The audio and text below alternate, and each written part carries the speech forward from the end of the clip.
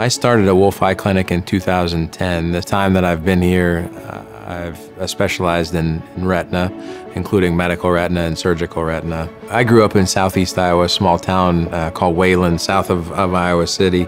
I started my education after high school at the University of Northern Iowa. I majored in biology. I then went to the University of Iowa for medical school.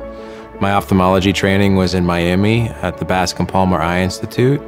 The thing that struck me the most about ophthalmology as a field of medicine is the ability to make differences in people's lives quickly, to see their quality of life improve as a result of some of the technology and treatments that we're able to provide them.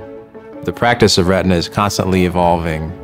Since I've been doing this for 12 years, we've seen many advances both in the medical care of retina for clinical retinal disease, but also surgical retinal procedures. I feel what separates Wolfe from other clinics in the area is our ability to take care of all eye problems.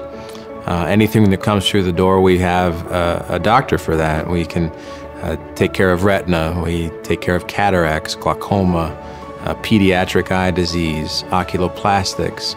We are a team of doctors, of nurses, of staff, of administrators that have one goal in mind, and that's taking care of Iowans' eyes. We're able to see people on a regular basis, providing them high quality care, but also developing relationships with people over time. We become close with our patients, and they become like family to us.